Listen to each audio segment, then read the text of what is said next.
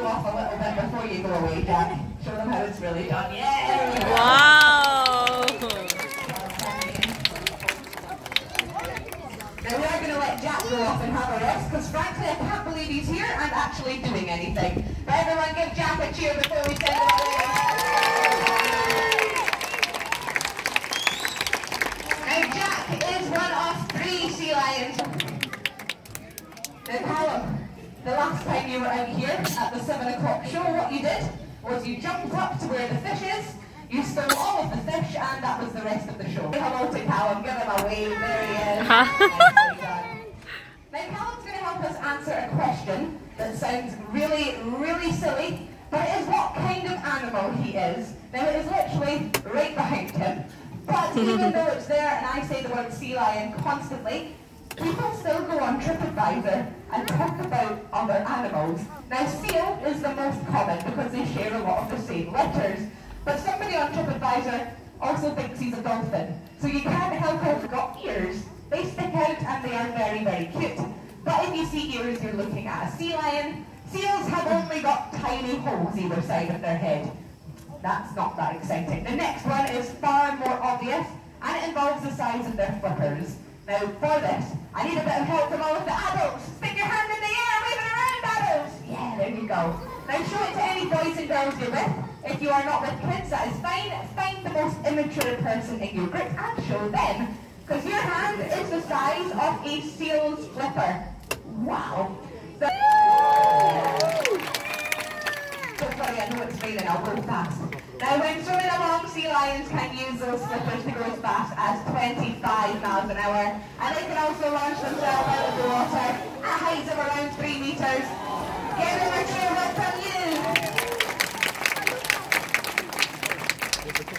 That means they can tuck all 4 flippers underneath their body, and on land, Callum can run faster than any human.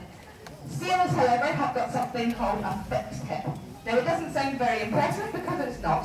Callum is going to try his best to show you what a seal looks like when it's moving on land. That is a seal. Now imagine being compared to a slug for your entire life now, Callum. I think that was the best impression I've ever seen. I think everyone should give you a cheer. You can give yourself a cheer. Now because sea lions are far more mobile up on land, they can do lots and lots of climbing. And some of you might have noticed there is a massive tower over to your right. But Callum is a little bit scared of it. Did you just feel it, everyone? Get carried away with your emotions, pal.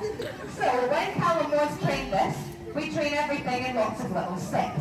And it took him about 2 years to get to the point where he was sat right at the end of the tower. So he managed this bit fairly easily. But training a sea lion to jump off the end has to be their choice. And the first time Callum jumped in, one of our other sea lions got bored of waiting and they pushed him in for us. So that is how Callum learned how to do this. But in theory now, he's a very brave boy. And if you give him a tune on 3, he's going to jump in. You ready? 1, 2, 3! We're all grown up now. So hopefully we're going to let Callum do one last little bit of showing off. So we're going to get him to go off that tower one more time. And then in theory, show off his coordination. Now you won't know if he's coordinated by how this behaviour ends. If it goes well, it's beautiful. If it goes wrong, you'll see a Scottish lady drowning. So either way, it's going to be entertaining. So here we go, he's off. He's in.